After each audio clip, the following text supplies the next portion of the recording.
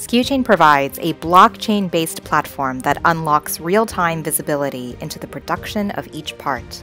This video will take you through each step of the supply chain, beginning at the part supplier's warehouse, continuing on to shipment by the logistics carrier, arrival at the contract manufacturer, and finally acknowledgement of receipt by the CM.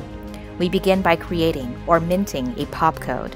Enter in the serial number for the parts to be shipped into the Skuchain mobile app. Minting may also be done by scanning an existing barcode or integrating with an IoT signal. Now, let's begin tracking the parts. Simply scan the POP code from the packing list. Please note that this POP code is a larger POP code that has been broken down into smaller POP codes and applied to each pallet of this shipment. Enter in relevant information and upload documentation directly into the Skuchain app.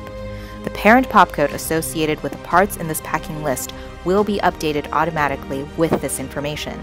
Next, the logistics carrier loads the parts into the transport vehicle in a process we call vanning. Confirmation of this step is published to the blockchain, and a smart contract is updated in real time at the operator's interface. At that point, shipping can also be confirmed, first in the Skuchain app, which then automatically updates the smart contract interface. When the shipment arrives at the CM at a step we call Terminal In, the POP codes on each pallet are scanned, and a smart contract validates the GPS data to ensure it is within the geofenced area. After this match is made, a message confirming arrival is displayed in the app and a delivery notification is signed.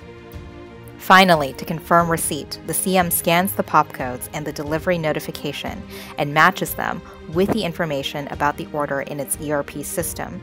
Real-time confirmation of delivery is then displayed in the app and in the smart contract. Achieve a real-time 360-degree view into your supply chain today with the Skuchain Shipment Tracker.